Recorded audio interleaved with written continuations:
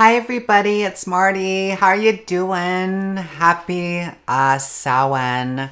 I hope you're well. We're dropping into the darkness, into the darkest of nights. I hope you're all cozy and safe tonight. Let's see who's in the chat room. We're going to see who's in there in a second. And I just wanted to get the business out of the way. I have a really special, super duper duper guest with us tonight. And that is Sister Kate Bornstein, or Auntie Kate Bornstein to a lot of people. She's in the house, American author, and she was on Broadway last year. I wanted to ask her about that, and just amazing. It's like so many. She is one of those icons and legends of our journeys, right? And I'm sure you guys can agree to that too. So if you're new, I wanted to just let you know my name is Marty, and I'm a woman of a teen, transgender, transsexual, whatever you want to call it, however you understand it, namaste to you, experience. And after the show is taped and in the can, I will put up a card right there that will lead you to one of my stories that talks in length about my journey that started when I was 15 in 1977. And then I ran away over the mountains to the land of Oz, which was Vancouver, BC, and all that stuff. You know, to find out how to do the magic eyeline and stuff. You know what I mean? And yeah, I survived that, and that was 1977, 15, and I'm 58 now. So you can do the math, and you can think about the decades. It was hard, and you do not have to. It is. I know it's all relative, and things are still hard, but you do not have to do it alone today. Suffering is optional, and you know, for me, it's like I always say, it's like, you know, we had to go find some gal on, you know, on the corner of Davie and Jervis, and they would like we'd be their apprentice and figure out how to do it, type of thing. That's how you did it, because there wasn't LGBT centers and all that stuff back then. So please use the resources in your area. And in my video description down below, at the bottom, there's suicide hotlines for the United States and Canada. Please do not minimize the funk that's if you're going through any funks and stuff, and because we all go through that stuff. I used to call them those hormone blues, and they can get pretty dark. So please, please, please call those numbers. And also down below, there's a 1-800 number for no, there's a direct link to the Trevor Project, and half of anything I make on YouTube or any super chats that you bequeath this channel or tonight go to the Trevor Project, and the other half goes to keeping my lights on. So thank you for that. And if you don't know about the Trevor Project, check them out. They're a great organization doing tons for transgender youth. And if you are 26 and over, because their demographic is 26 and under, if you're 26 and over, still give them a call and say, hey, you know, I heard about your fantastic organization, and can you lead me to something in my area, you know, for my age or whatever. So yeah, please check that out. So yeah, besides that, please like and subscribe to the channel. That would be really appreciated. And click that notification bell on, because then you'll know when I'm doing what I'm doing, if I'm doing an impromptu live, or if I do a lot of SRS decades past videos, because I've had my experience, you know, a long time ago. So things that come up that I never even thought of. It's like I like to document it and put it down and put it in my channel, so that because I wish that there was stuff like this when I was a kid, and you know, it would have been so much easier to know, you know, stuff about HRT decades later, or you know, surgeries decades later, and how to maintain that and all that stuff. So please keep that notification bell on, and you can get to some of that stuff. And I'm just going to quickly say hi to some people in the chat. Hello, Celia. Nice to see you, darling. How's Ottawa? It must be getting nice and cold out there. And Jessica, hi Jessica. Nice to see you. And Eva from New Zealand. Nice, so nice of you to visit from down under. Christy, thank you for taking care of the chat. And hello, Victor. And everybody else. Regina. Oh, I'm so glad you could join, Regina. Nice to see you. And everybody else, thank you so much for spending some of your Sunday with me. I really appreciate it. And so I want to bring on my sister Kate right now and show her fabulousness. Here she is, Kate Bornstein. Hi, darling. Hello, my love. How are you? That's a terrible question to I ask someone these days. I know, I know. I stepped in it Ah, again. I stepped in it you again. did. You I did. know it's Let me just say, I'm very happy to be here with you. You're one of my favorite people. You are such a bright bubble in the world. We're all lucky that you're there. thank you, sweetie. I'm so glad that you could come on. It's like I'm blushing right now. It's like I just feel so happy that you're on. I feel like relieved that you're on. It's like it does. It's like you're just one of those people that have been in my orbit, cyber wise, and then I got to meet you a couple years ago when you were speaking at the University of Victoria on Vancouver Island, and that was the first time we were out able to press flesh and hug and connect, and that was so wonderful to see It you. And was. yeah, it really was. I really feel a connection with you. So welcome, and you're coming from the East Coast. I think a lot of people might not know where you are right now. I'm right now I'm on the south coast of Rhode Island, which is the smallest state in the United States of America. And I usually live in New York City, but it's not the safest place for me right now. I happen to fall in. I'm in the 1%. That means I'm in the 1% of people that if I do get COVID, it'll do me in. So I'm keeping myself relatively safe as much as I can now. Good, good. Please Yeah. do that. You're a treasure. We need you. We Uh, need you, darling. Yeah, my husband's in the same boat. It's like if it came into the house here, it's like it would not be a good thing. So we're really in our little bubble here too on Vancouver Island and doing what we can, making the yeah. best of it for sure.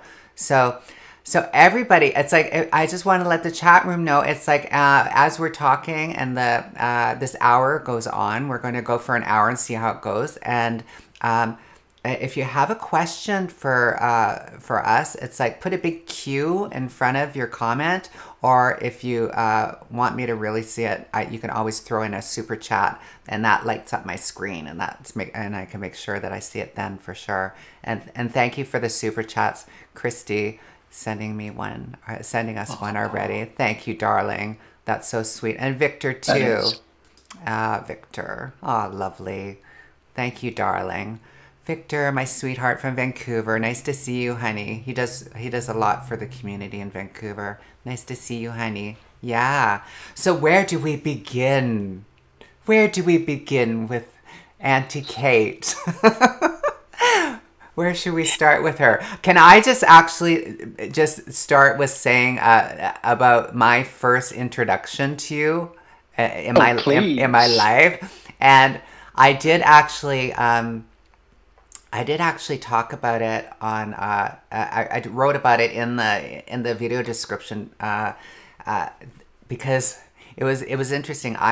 My journey. I sobered up from and well, I came into recovery from the life that I that most of us led back in the 70s and 80s. It was survival, sex industry, and showgirl. And Tiggy and I were in the were performance artists in the punk scene on the West Coast, and but it was there wasn't much for us, for people of trans experience, you know, unless you moved to Tuktoyaktuk and never told anybody, and you just completely were stealth, and you were lucky enough to be able to do that type of thing. So anyways, when all of that finally came crashing down, when I could not, you know, take enough drugs and alcohol to do that stuff anymore, and I ended up, you know, almost dying, you know, from it. And I came into recovery in '91, and I ended up leaving a recovery house with a woman, a friend of mine, this really cool friend, and we were living in an apartment together, and she was an avid reader, and she was a really groovy kind of pansexual, bisexual. She was just really open to everything, right? And so I disclosed to her that I was transsexual. I don't even think the word transgender stuff was really happening then yet, or trans. And so she was like, "Oh wow, you could have told me." And she goes, have you heard of this person? And she goes into her room and brings out this book. I can't remember what book it was, but it was it was a book of yours. One of your it was in the early '90s. So was that maybe Queer and Pleasant Danger? Gender Outlaw, probably. Gender Outlaw, that's probably it. And so I went, "Oh, really?" So I remember taking it to bed and reading some of it. And I took you to bed, honey. And I started reading it, and all of a sudden I got really scared. I got really scared because here I was. I went from punk rock, you know, performance art person, and then going into recovery. And in 1991, the world wasn't that kind still, you know, even in the big cities. And so I was being quite stealth, like not, you know, advertising my stuff, and working in the mainstream, and I was working in community social work and all that stuff. So I was being quite stealth. And then I'm reading this book, and here you are absolutely you are just blowing up all of these concepts and constructs and all that stuff. And I was just like, oh my God, I was in this bubble, just you know, work, eat, sleep, be good, just you know, I don't want to die type of thing. It's like, you know what I mean? I don't want to like have to, you know, all that stuff. And because I was so early in recovery, I was you know, so fearful. But the thing was that it planted it was there was some part of what I was reading, what you're reading, that it was so interesting, and I knew that there was truth in there, but I was not quite ready to explore that. And you know, fast forward 28 years, and it's like, oh my God, it's like it's so in the mainstream now. Like you were so cutting edge back then, and now it's so mainstream. And what affected me back then, I see from me starting my channel 3 years ago, that there is a lot of women that are living in stealth still out in the world, and are peeking into this wonderful YouTube and all the stuff that they can take in, and start to explore, if you will. But I have to say that I think that for me, that fear that I had, I think still exists a lot in with a lot of the transsexual people that grew up, you know, living in stealth and stuff. And I find that I find that sad, because it creates some divisiveness and stuff, you know. So that's where my introduction with you were, and like to look at it from then to now, it's you know, I can't, it's like I'm a different person, but I realize how taboo all those subjects are for a lot of trans women, and you know, from the past and stuff, you know. You know what I'm saying? Kind of. I'm Yeah. listening. I hear Yeah. it. Yeah. Yeah. Yeah. So that was kind of my introduction, and then fast forward 29 years later, um, to here we are talking, and I'm trying to have a channel where where we can talk about all this stuff, right? That it's not just a transsexual experience. It's not just the trans experience. It's all of it. It's I'm learning as I'm doing this and bringing people on and stuff too. So, and I think that's for me.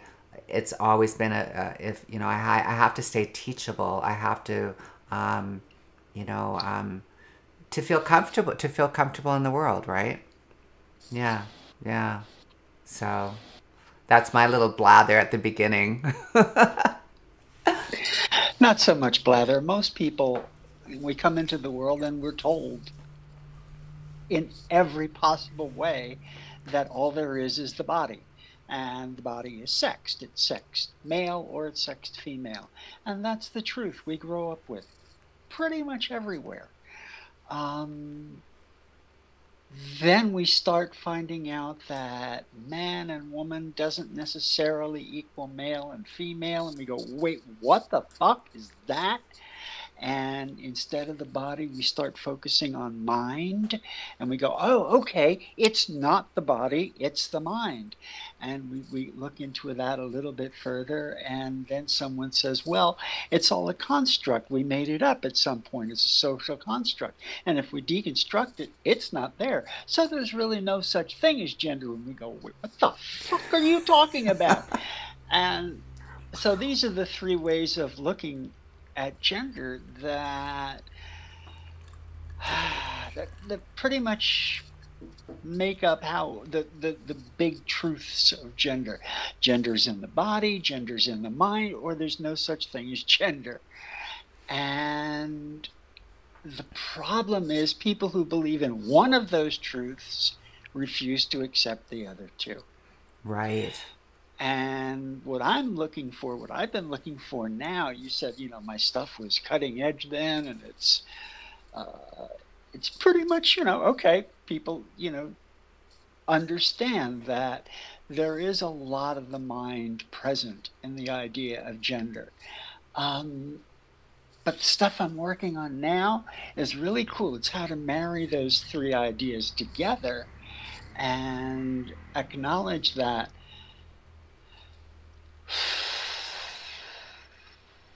gender is there to solve problems. And depending on what problem we're trying to solve, then we get to choose which truth of gender is most applicable at that moment. Something to do with the body? Okay, sure. Then, yeah, there's no such thing as an ironclad binary. You can't. There just isn't anywhere in fucking nature. Right. An all or nothing kind of a thing, a black or white kind of a thing. But by and large, male and female, yeah. Okay?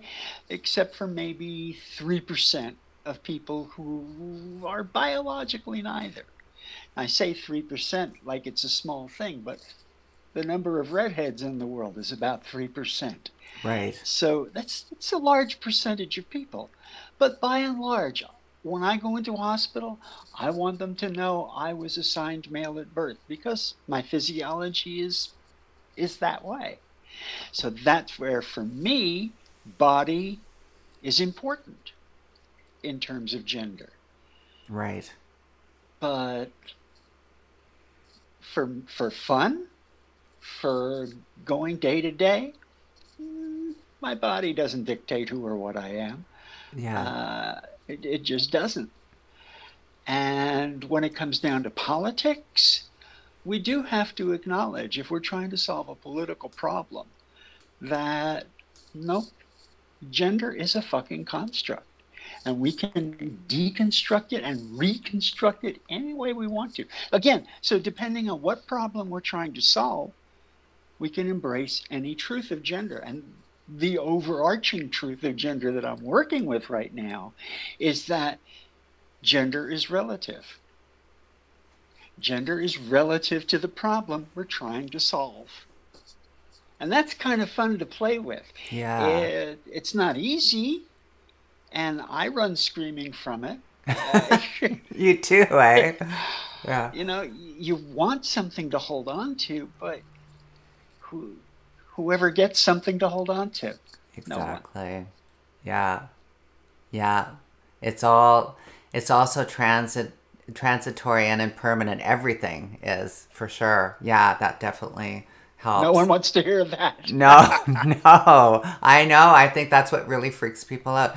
And I found with the experience that I found in having this channel, and we were talking about it before in the when we were doing a sound check, that like I started it first with just it seemed like it was like the transsexual experience, because I was just talking from a place of, you know, hey, this is my experience. Is there any other people out there? Because I was actually looking for help from other older transsexuals that, you know, because I was tired of teaching a doctor, you know, and it's like, and always and not being told what I have to look forward to down the pike, you know, type of thing. And so when I started this channel, I thought it was a brilliant way to find other like-minded or people that had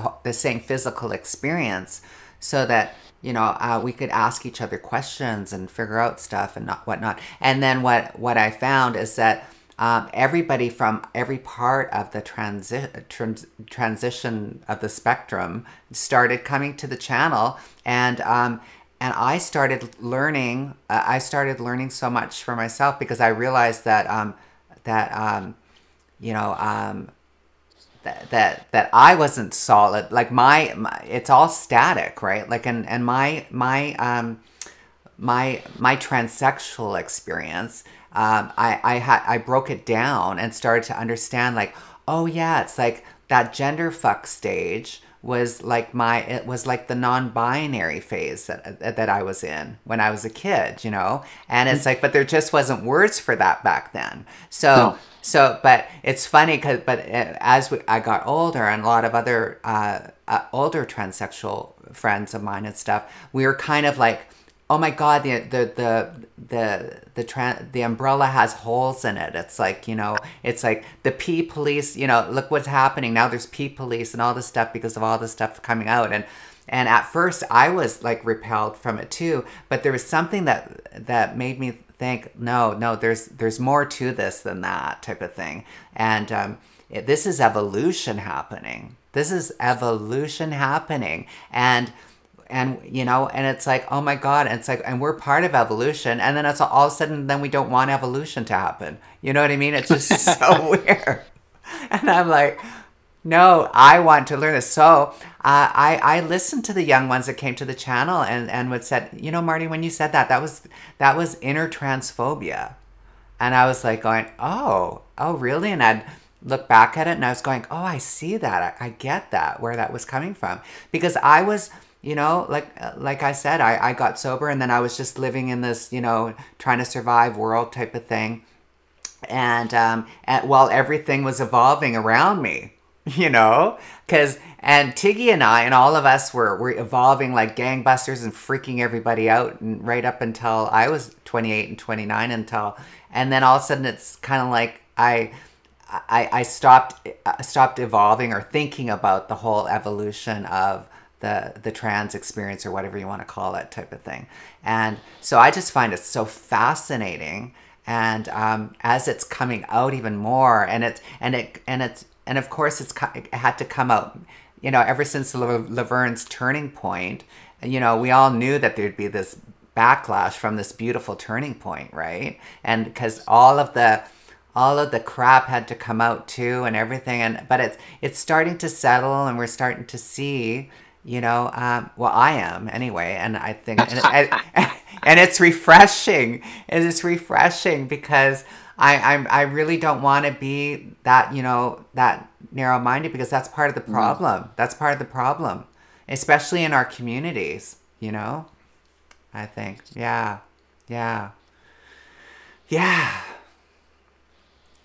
Yeah. Yeah. So I did want to I'll take a question too if I see a queue happening too, guys. I honestly I will if I see one popping up. Um, there probably is tons, but I did want to mention what we were talking about before too, Kate, because I a couple of days ago I experienced one of my symptoms of PTSD is like panic attack or heart stuff that, and I ended up in urgent care because we didn't know what was going on, and it was just, and it was really really scary, and I was going, oh god, not again. It hadn't happened in like 5 years, right? And then we talked about having post-traumatic stress disorder and Ah, that piece, and it's and so many of us that come from that experience, come from our experience, come with that post trauma, and how it comes out and stuff. And you had mentioned a really neat thing about the body, speech, and mind of it when it comes to that context too. ah. Yeah. The idea when we were talking about being in a position where you can't say who you are, you can't show who you are, you can't embody who you know yourself to be. That in and of itself is trauma. It's we're lying. We're not saying who or what we are, and that's trauma, and that will lead to post-traumatic stress. But the experience itself is not comfortable. We can Mm-hmm. get away with stuff, but what I was looking at is like, okay, um, you say you're 58, I'm 72, and I grew up in the 50s, and the word transsexual hadn't even made it into the public yet. That Wow. didn't come until the early 60s when Christine Jorgensen came Right. out. Um, but all I could live, I couldn't, there was no language for me. I didn't really know. In my room at night, I would, wrap a towel around me and that was my gown. But that was it. You're a little kid. But I lived in my mind and I enjoyed all of the wonderful things I could be in my mind. And looking back on that, there's this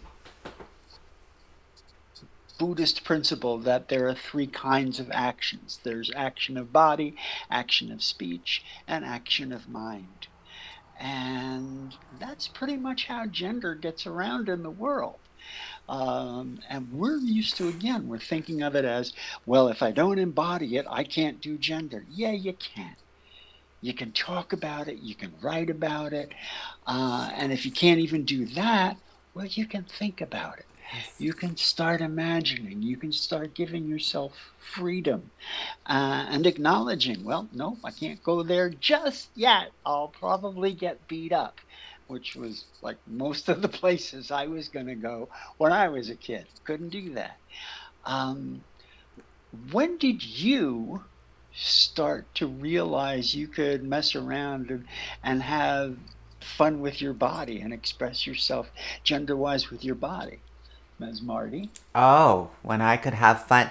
Probably, yeah, really young. I'd be walking around the house with dragging the blanket around me with my hair in a towel, and and I had, and I was like being Cleopatra and all that stuff. And it was like, but it was theater, so I could hide behind the theater type of stuff. And because I grew up in Calgary, where the Calgary Stampede was, right, type of thing, so it Oh, was yeah. very redneck. But there was the No, I young, know Calgary. oh, do you?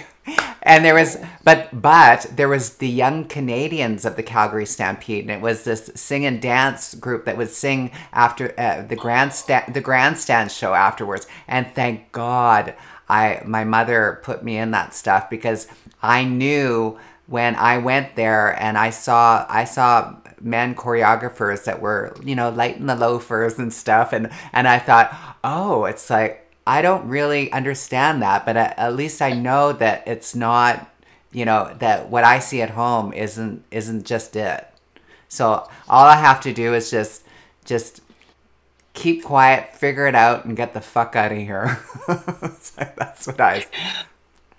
Well, in order to that's the kind of thing we have to understand, that these are my limitations right now, but they don't always have to be. Right. And getting the idea that they don't always have to be is sometimes hard. It gets pretty crushing for folks when we're growing up, and especially when we're kids.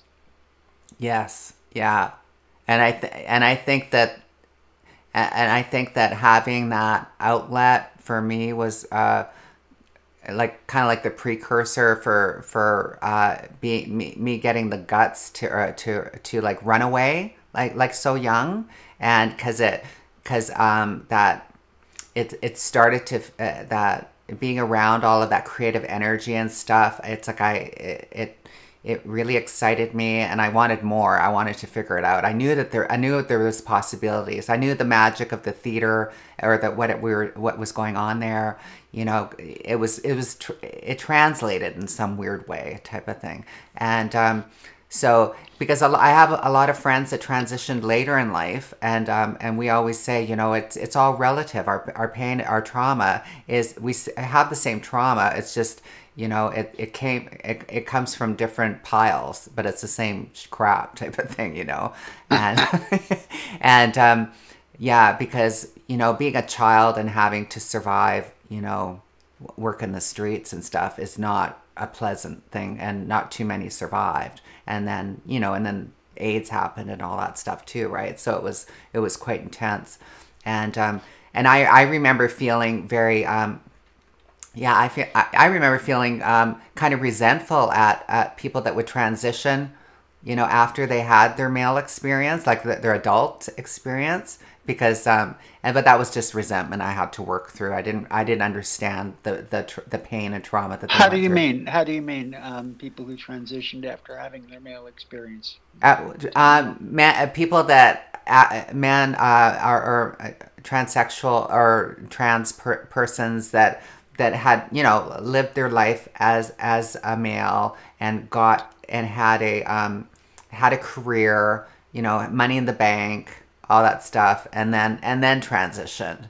And I remember going through thank God I was in the program, because I had to look at all my resentments, if you know what I mean. It's like, and I could see where it was coming from, and then I could empathize, and actually and then when people like that came into my life that became really good friends, I saw the trauma that they went through.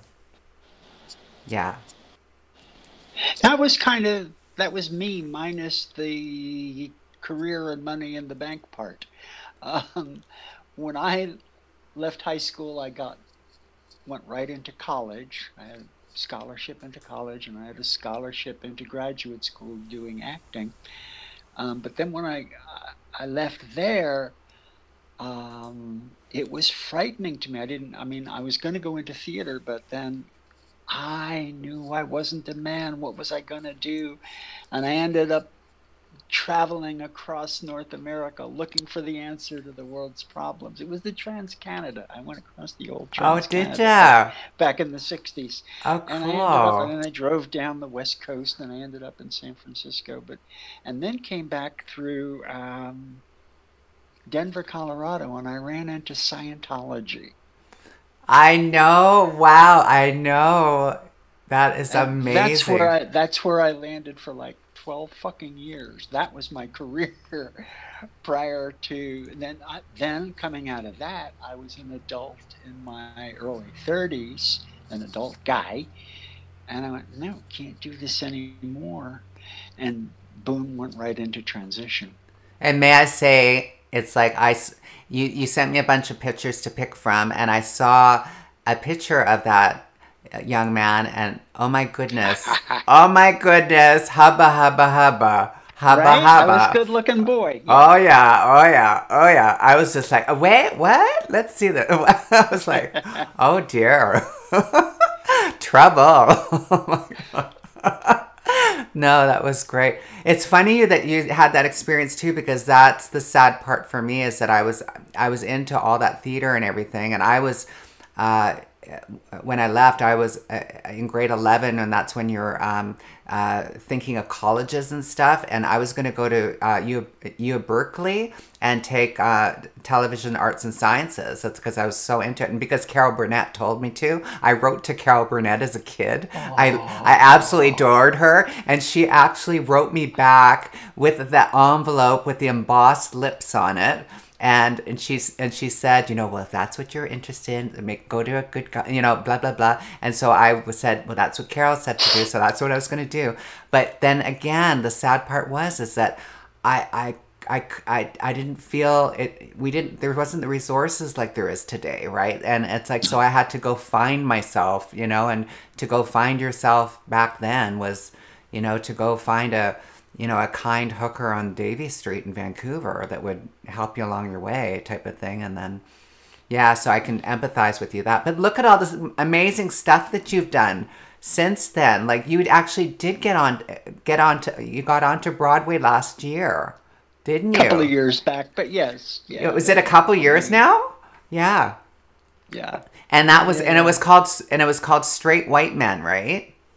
That's right. I was the one that wasn't.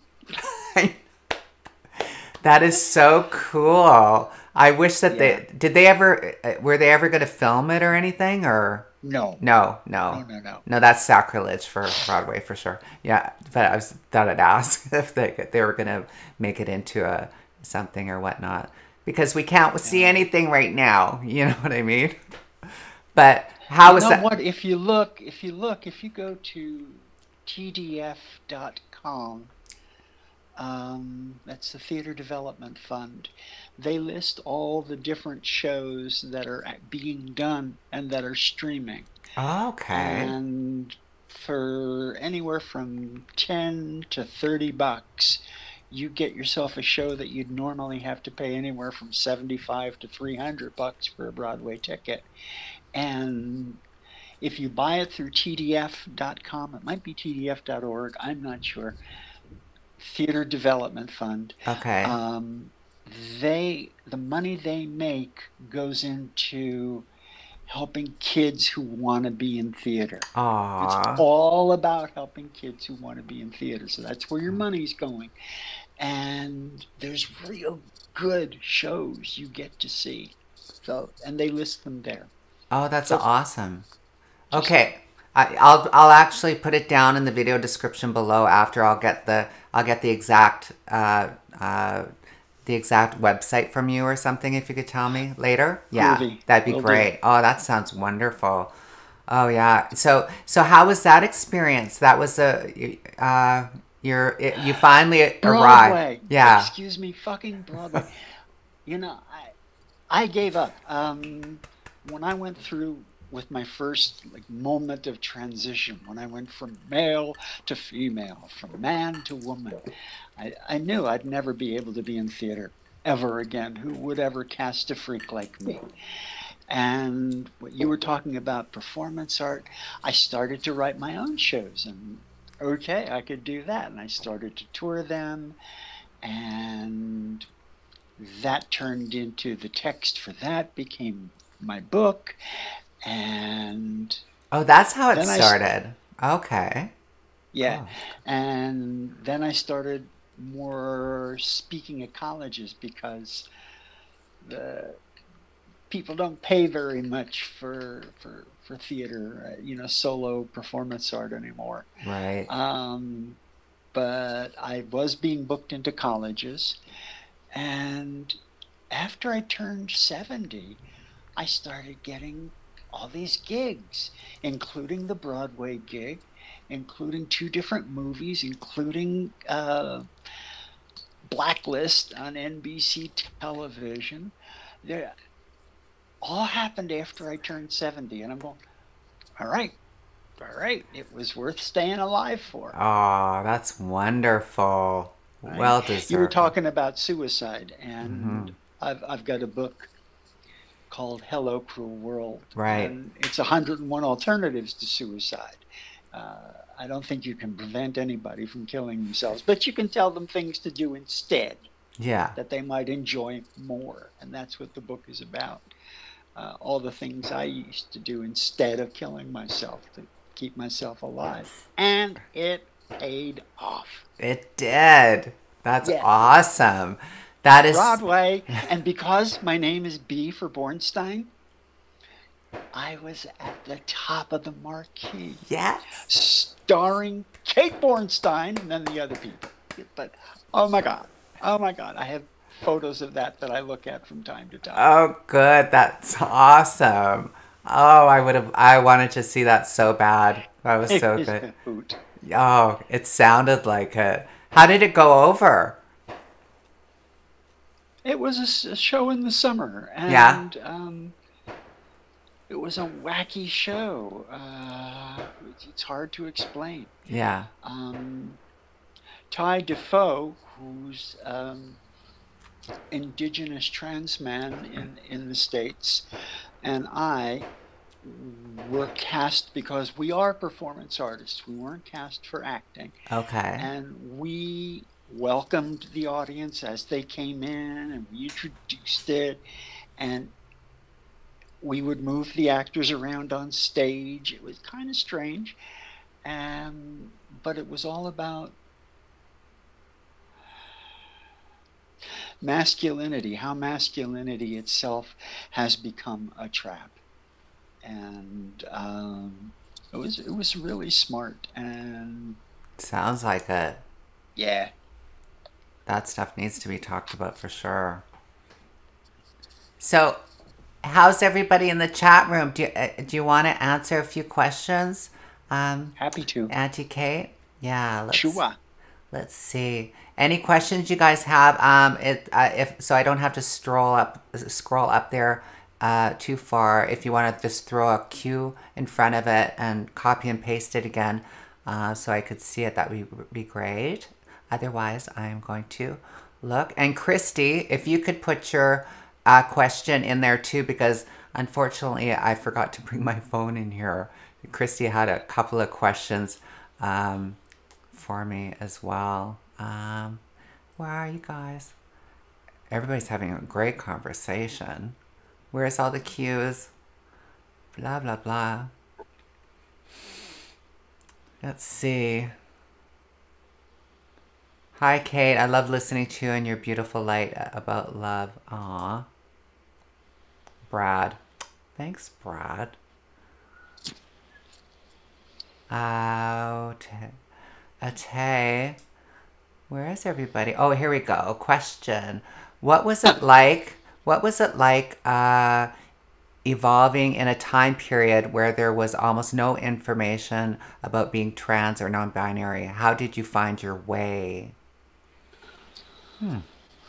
Good question. Mm-hmm. Like I said, it was mostly living in my mind. And I established a pattern for myself of defining myself by what I'm not. I knew I wasn't a man. That was the first thing I knew. It wasn't that I knew I was a woman, but woman was the only other thing. I mean, if you're not a man, you got to be a woman. So, okay, I'm a woman. And so I went through yes, sir, 3 bags full, sir, of the medical cattle chute to transition physically with surgery and hormones and all of that. And I woke up and I was a woman after surgery. Yay! And about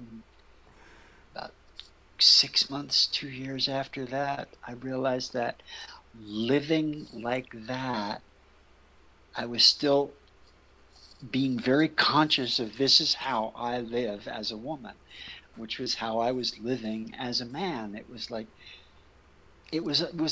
acting. And so I said, okay. And there were folks who were telling me, you're not a woman. All right, I'm not a woman. So again, I'm defining myself by what I'm not. And that meant I'm not a man and I'm not a woman. There was no word non-binary. I wasn't the first one to say that. There were folks in Andy Warhol's factory who were living and calling themselves not men, not women. But those are the words we used. I mean, Jackie Curtis, I believe, called themselves not man, not woman. And when people asked my gender, I would say not man, not woman, which begged the question of what are you? And I would just, you'd have to be satisfied with the fact that I'm not a man and I'm not a woman. And to this day, that's the funnest way to express myself. So to answer your question, the only thing I could hang on to for all those years was acknowledging what I wasn't. And kind of like, there's that old thing of how do sculptors work? Well, you take a piece of rock and you carve away everything that doesn't look like a person. You know, and that's been the way I've worked. Thanks for asking that. I hadn't realized that quite myself. That's awesome. Does that answer what you're talking about? If I'm sure it did. If it doesn't, yeah, just add on to it in the chat here, hun. I remember when I saw you in Victoria, and I remember a girlfriend of mine asked me to ask you, like, what does she identify as? It's like, is she a man? Is she a woman? It's like, and you said, tell her I identify as identify as little old lady. Yes. Yes. Okay, little old lady. Let me explain. Just because otherwise, you know, I'm ageist and all kinds of terrible things. I'm 5'8". I was 6 feet tall, but you know when old people get small, that happened to me, and so I'm little. For me, I'm little. I'm old. There's no getting around it. 70. I'm old. And I'm not a woman, but I am a lady. My mother taught me how to be a lady. And so I am a little old lady. And I embrace it. I get to walk around New York and go, hello, young man. Thank you very much. It's a hoot. It's a gender all by itself. It is. That is fantastic. I love it. Catherine just wants to pop in and say, Catherine's a sweetie. I would just want to say hi to Kate. She's been an inspiration. Hi.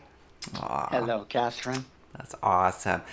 And another question. Nice to see you, Catherine. I'm glad you're doing well.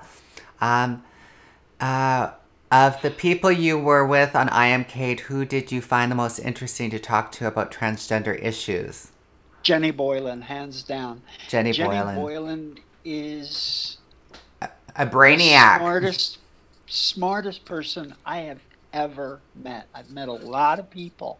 Right. And she has one of the best senses of humor, and she knows something about everything. She can burst into song on any subject. And when we spoke about gender, she listened and asked questions. She made her points, but she listened. I got on the bus. I Am Kate was the Caitlyn Jenner reality show. And it was like 7 or 8 of us on the bus. I was the only one who identified as non-binary. Everybody else was a woman. And I was going, I don't know how to get along. I don't speak their language. And we taught each other what it meant. And I finally got it from Jenny, what it meant to be a woman, a trans woman, a woman. And they got it from me, she got it, what it meant to be not man, not woman. And that was a wonderful experience. But Jenny for sure. We still talk. That's still in touch. Yeah, Yeah, I she's got a really good buzz from her and your interaction with when I was watching you two talk. I could really see that there was um, that evolution happening within two people, and that's I just love that when meetings yeah. of the minds like that, and you can just really just get in there and eat each other's brains. That's wonderful. Any other questions, you guys? Everybody's there's all of this uh, adoration of Auntie Kate in here. But any questions? Uh, let's see. Well, we're almost. Oh my goodness, we're almost like at an hour. I'm going to just see. There, I was going through. I couldn't. You. This woman has a Wikipedia page that is very interesting. You Who have you have this. who are you calling a woman? I calls them as I sees them. No, Well, that's okay. Okay. Okay. Hang on. Um, there's such a thing as gender expression. yeah, How do you like to express yourself? How do you yeah, like to walk around in the world? Love walking around in the world as a woman, yeah, as a lady, as a yeah, girl, uh, as cute, adorable, all of those words. I love that. yeah, But that doesn't mean I am a woman, right. and that's okay. I didn't think it was for a long time, but finally now I give myself permission. I Uh, wrote a book called Gender Outlaw, and there was a big hue and cry as soon as the internet popped up. What gender outlaw? She looks like a woman. What's outlaw about that?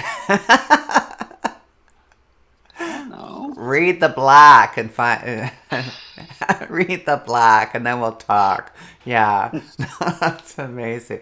No, I find it so interesting too. This since I've been talking about like I've never talked about trans stuff so much in my life in the last like 3 years since I've been landed on Vancouver Island from Vancouver and stuff and because and I started posing these questions to myself like if I was, if I was 20 years old and I was in a big city, and I would definitely would be exploring because there was you couldn't explore when I was a kid. It was either you got your nose, you got your tatas, you got your hoo-ha, and then you got pushed out of the nest and you just try not to get killed. You know what I mean? And it's like I missed all of this fun stuff,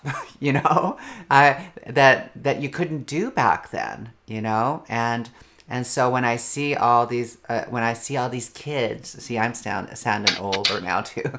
I see all these kids that are are playing with gender and breaking those boundaries and doing all the stuff that you write about and stuff. At first, it kind of freaked me out, but then I thought, oh my God, or I had that aversion. And whenever I have some aversion, I know that there's something there that I have to look at. And it's because I was jealous that I could not have had that experience when I was a kid playing with all Yeah, that, and yeah, being able to go to, go from high school to theater school and be this gender fuck little, non-binary, whatever, as I'm figuring it out. Like, oh my God, it's when I see kids doing it now, in school, it just makes my heart sing to think that, that's possible, that they're yes, actually doing it. Oh my God. And you actually tell these, I have all the, like Chloe from the Chloe Connection. She's this brainiac that's going to be another Jenny Boylan for sure. Like she's really neat. Like she's totally, oh God, you just love her. And, oh my God, now I just totally got sidetracked with what I was talking about. But what were we saying? We were talking about. It was talking about. you were talking about how you would really, you look at how kids are today and able to do this, That's it. That's it. and And I she, think that it's incumbent upon each of us to make the world a little bit safer so that the next generation can do whatever it was that you wanted to do and you thought you couldn't. And That's what we did. Okay. That yeah, makes me feel better. That little bit of resentment that was still in there. It's like, you know, really needed to hear that.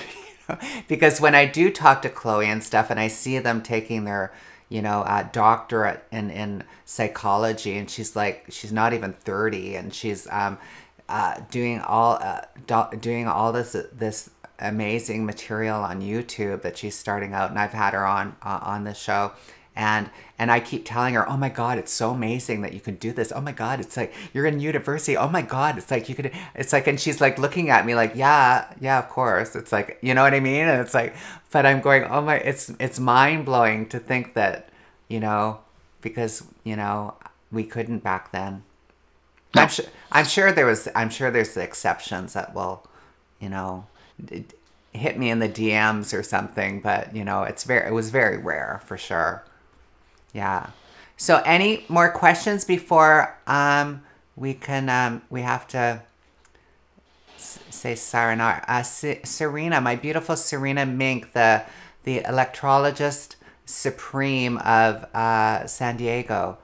Hello, darling. Can you tell us a little bit about your experience with Candace and Jennifer Bon? Oh, well, she just did. Oh, so who is Candace? oh, Candace, oh my God, Candace Oh, Kane, Kane. Yes, of course. yes, um, what a darling. Um, she identifies as a showgirl, and there's a Aw, whole other gender. And I learned that about her. She's that's a new one. I like what? that. Yeah, right. And we were traveling. I forget where we were. We were someplace in the upper Midwest, outside, west of Chicago, west of Illinois, and we were going to go to a drag show. There was a drag friend of hers that we were going to go see, and you could see this in one of the episodes. And she explained to us of, yeah, okay, she's transsexual, but she's a certain kind of transsexual. She's a showgirl, and that explained, she could flip her hair, she was just fabulous. She does the high kicks. She's a showgirl, Yeah. and she taught me all about that, and we bonded on living a gender that wasn't quite understood by other people. That's beautiful. I love that. I love that. As far as Caitlin and I bonded on being gentlemen. We when we were men, we were gentlemen. Right. That was how we lived. You Right. were a gentleman, Yeah. and so we would make each other laugh with that one. That's great. I love it. Isadora has a good one here too. Was there a lot of backlash when Gender Outlaw came out? I remember seeing a debate on TV in the 90s with you and two trans women on the Roseanne show. Sophia Lamar. Yep. Okay. Yeah. I was getting shit from all different kinds of sizes. Uh, there was the beginnings of a transsexual rights movement going on, and they were demanding inclusion in spaces, women only spaces. And I was saying, well, you know, uh, you don't get to push your way in. That's a very manly thing to be doing. And as far as calling yourself, and then on the other side, you say, okay, you say you're women only. It's up to you to define what's a woman, and how are you going to do that? And so both sides were, just rah, rah, rah, on me, and I was going, oh fuck, a plague on both your houses. Uh, so yeah, there was a lot of problems when the book came out. Interestingly enough,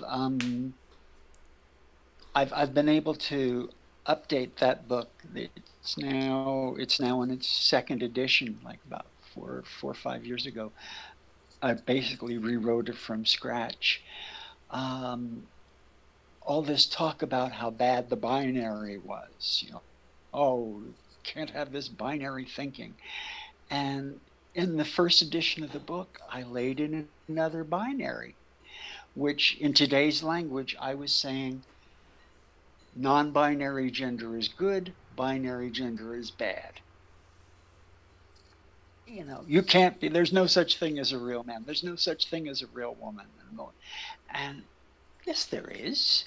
Of course there is. Right. That's not the only option, is the difference. And it was so important for me to be right that I wasn't able to be inclusive.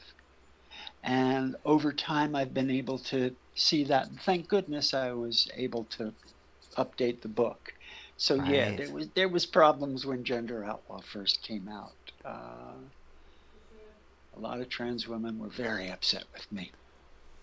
Well, new stuff always does cause stuff, and it's wonderful. This new revised edition that is out. You said you basically had to start it from scratch again. Really? Okay. I've got to get Yeah, that. yeah, I got to yeah. get I that mean, one. well, it's a lot. Bunch of it is the same, but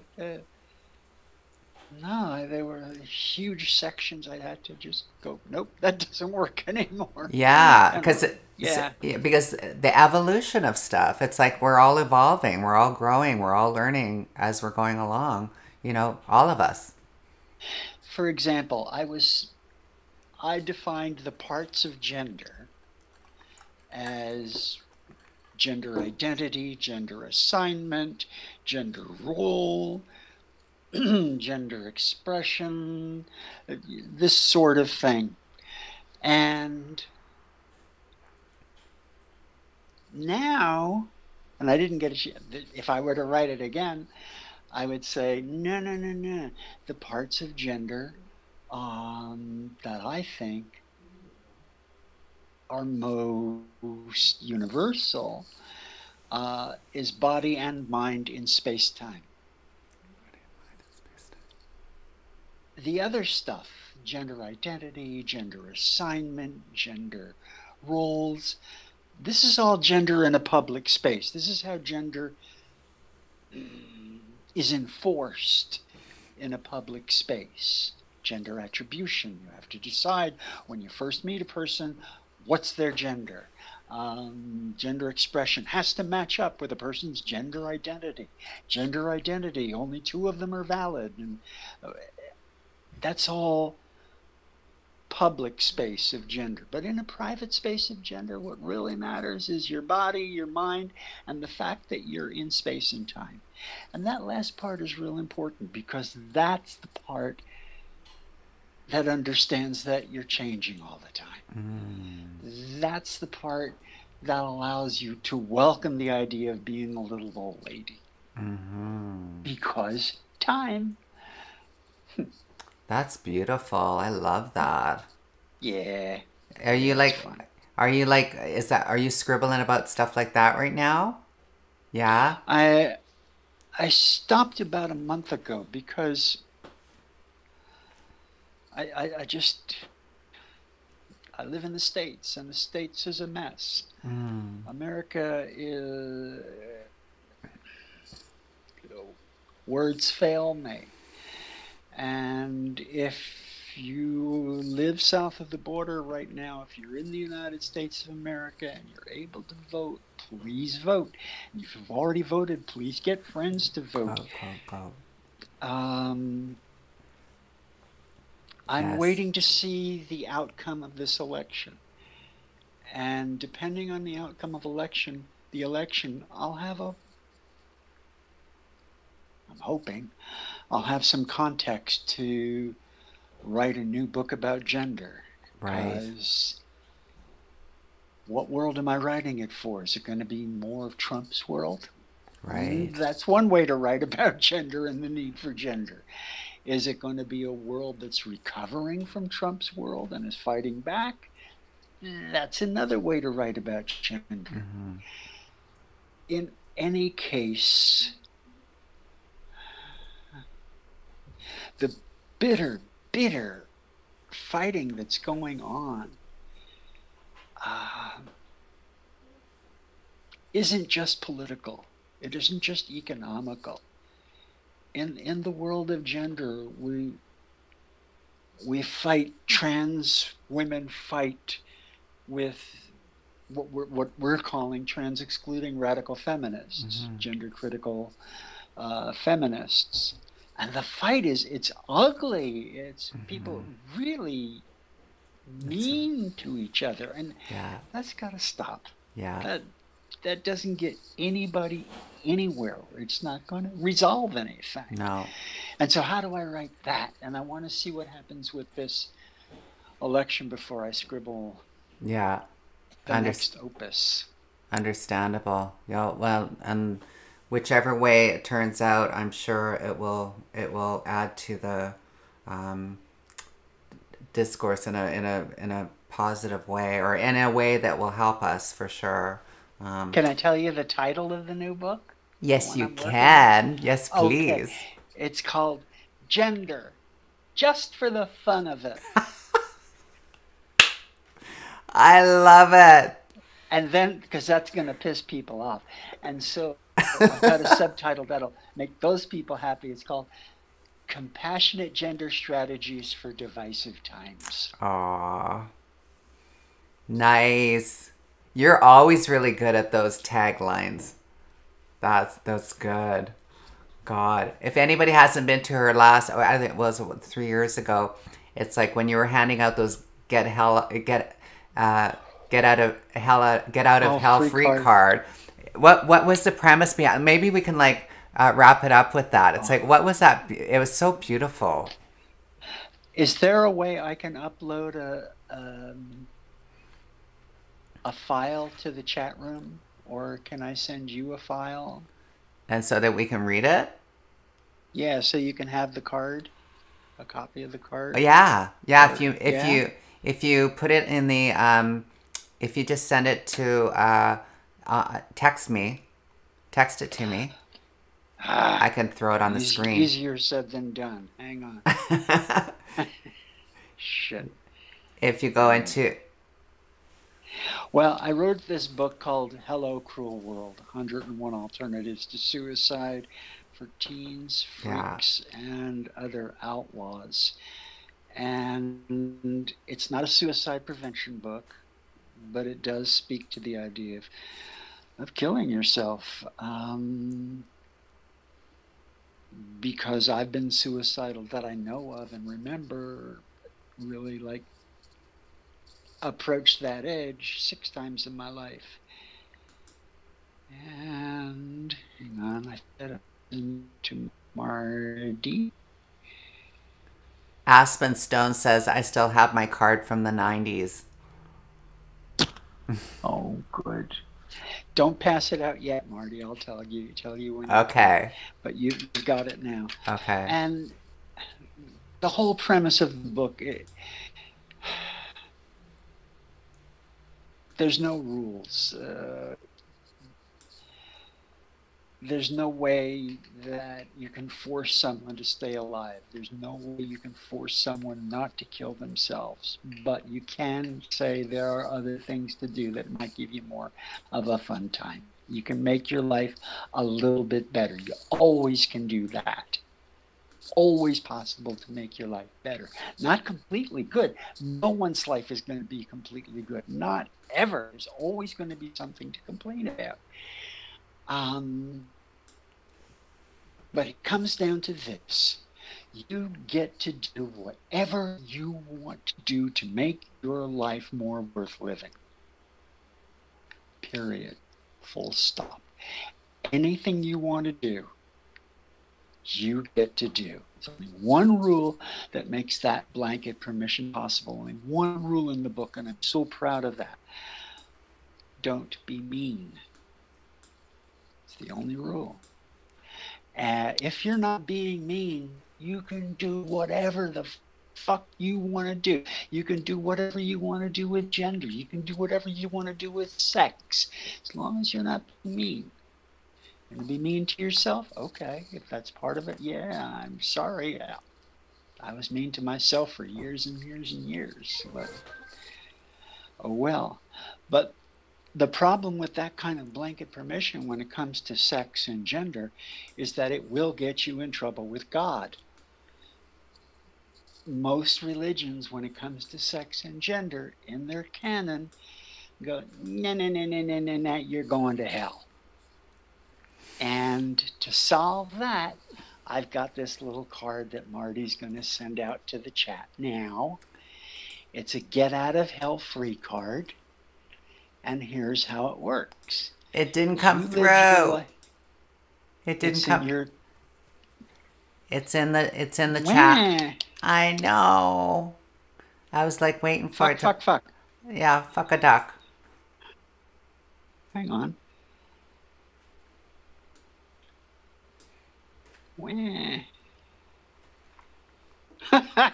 Such a big, wonderful chat. No, it didn't come through. Well, here you get. Imagine a get out of hell free card, like the get out of jail free card in Monopoly. Right. Let me see if I can do this. Oh, I can't even share my screen on this app. All right. I will send it to. Try one more time sending it. The deal is, you live your life. Doing anything you need to do to make your life more worth living. You just don't be mean. And if you get sent to hell for something that was not mean to anybody, you hang on to the card, in this case in your imagination, that would work just fine. And there you wake up in hell and you go, thanks, Kate, that was real good fucking advice. Give the card to Satan. Yeah. Big fella. And I will do your time for you. Aww. That's the deal I made with the devil. Aww. And that's how. There we go. Did you get it yet? Let's see. For some reason, it won't go through. I don't know why. Mardi. I know. This is it. Oh, there it is. Got it. Okay. I got it. Okay. So, Marty will give you this get out of hell free card. There it is. It's right here, Keep kids. it on your phone. Yep, there it is.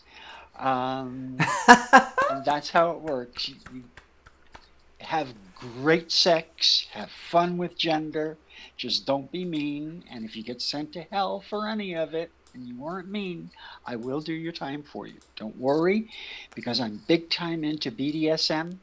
I'm piggy bottom. I'll have a ball. Everybody wins. That's great. Oh my God. Okay. Thank you for helping me get out of hell. Honey, oh my God. I just absolutely love you. This was fantastic. What a wonderful time.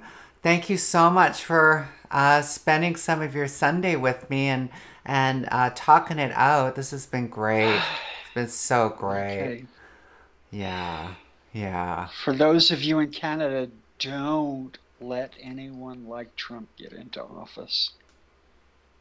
No, just don't. It's like whack-a-mole here. It's like they're trying. It's like there was this really right-wing party that popped up because they didn't get the leadership of the Conservative Party, so he went and did his own thing, and that was the last federal election, and they had ones in every riding, and they were anti-immigration, they're anti-everything out of the Trump playbook. Not one ride, they didn't get one seat in the House. They were all gone, but it started the conversation, which so we're praying for you guys up up here, sending you all good vibes. The White Witches of the North are sending their there's snow and all the cool weather to just cool it the fuck down, and let's get this party back on track. And yeah, I do believe it'll happen. I do believe it. Yeah, but All right. Thank you for having me on, my dear. Thank you, honey, and we'll keep in touch. I'd love that, and Me too. And big hugs to you and Barb. You can follow me Barbara. on Twitter if you want to get in touch with me. I was going to ask that. Get in touch with, Kate Bornstein, at Kate Bornstein is how you can reach me on Twitter, and I do answer people who tweet me. She does. She does. I know. Right. Awesome. So you and Barbara have a wonderful rest of your night. Thank her for me, from me, that I could steal you for a couple hours today. Thank her. Kisses to her too. Yeah, I can't wait to meet you all when the plague is over and we can play around again. Graham and I are planning to walk the Camino. So the Camino in Spain, and it's like, and I'd love to stop in New York and say hi to some people, and you're definitely one of the people I'd love to see on the way there. Yeah, it's important. We have to do it. Yeah. Okay. Okay. Love you, girl. Nighty night. Nighty night. Okay. Love to all. Thank you for coming in, and I'm just gonna wrap up here in the chat and stuff. So I'm going to let you go and go on with your night. Thank you so much for taking the time, Kate. Really, I really appreciate it. And yeah, you just filled my heart and healed my heart as usual. Thank you. Back at you. Bye. Love you, girl. Oh my God, that was so fantastic. Hi, everybody. I want to thank everybody for coming on and joining me on the live. I will put this up taped. Wasn't she wonderful? Yes, she's on the East Coast, so it's pretty late there. So we couldn't go till my regular 6:30, but we got an hour and 19 minutes of her. That was wonderful. Yeah, we are blessed with all of her efforts today. Absolutely. Thank you, Auntie Kate, if you're still watching. Thank you. That is one impressive, powerful little lady. That's true. This discussion was really fun. Thanks for holding. Thank you, Stephen. Much love to you too, Regina. I'll talk to you soon this week. Casey. Thank you, Casey, and everybody. Christy, sorry I didn't get all the questions. I couldn't believe it. I had the phone in the other room, and I couldn't get to the rest of your questions. It was so wonderful. Thank you, Regina, and Unique. Hello, Unique. Oh, I had a friend named Unique back in the 80s. Hi, darling. Happy Halloween. Let's see. Yeah, Ghislaine, everybody. I think I can actually come into the chat room with you guys. Do I have it? Oh, I do have it set up. Good. There I am. Here we go. And all of you beautiful people in the chat room, you have a wonderful evening. Thank you, Brianna, for coming in and taking a wrench and helping out, and Casey and Christy. And Steven, nice to see you. Serena, my darling, thank you for coming in. One of these days, I'm going to blow dry my hair before I start. This is just wet and wild and go. So anyways, just to let you know, next week I'm going to have Velvet Steel with us on again. We're going to be doing a show a month. And this next week, we're going to be talking about sex. Yes, we're going to be talking about sex and the trans experience, and we've got a lot of things to unpack and talk about, so join us next week for that. And at the end of the month, I'm going to have a few of the gals from other channels on, and we're going to have a fun chat. I can have 4 people on, so stick around.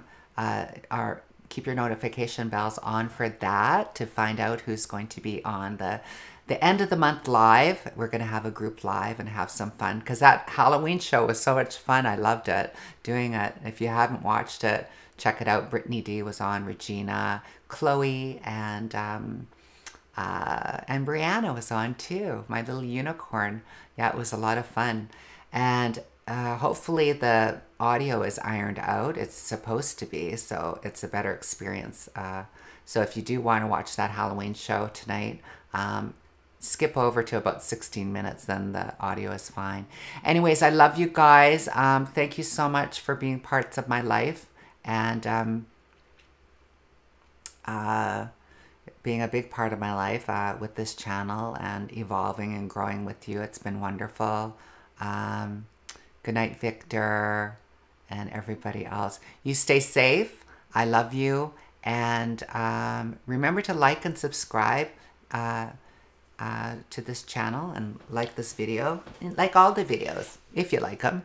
And keep, like I said, keep that notification bell on because I'm going to have some more groovy stuff in the near future for you. You're welcome, Casey. Nice to see you. And thank you for, and everybody, Conversations with Regina is continuing our Wednesday show. She's doing it by herself.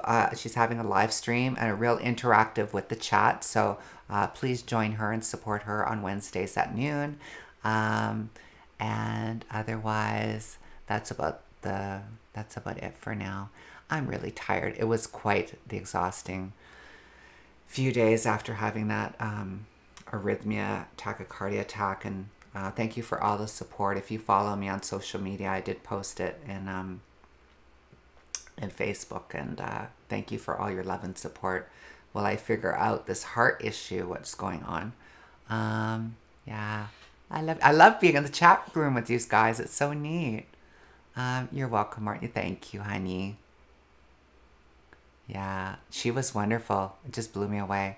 Okay, so I'm going to go and I'm going to say goodbye as always with Qualicum Beach, where I live, and a little blessing for you. So you be well, stay safe, wear those masks, and fingers crossed for Tuesday. Hopefully all of this bullshit will be over and we can start healing again. Okay, so think good thoughts, think good thoughts, and it will happen. It will happen. Let's move forward together. Okay, love you guys. Bye from Vancouver Island. I love you. Thank you, Auntie Kate. May you have peace. May you have ease of well-being. May you have perfect health. Breathe. Breathe. Hi, from the west coast of Vancouver, of Canada. Vancouver Island.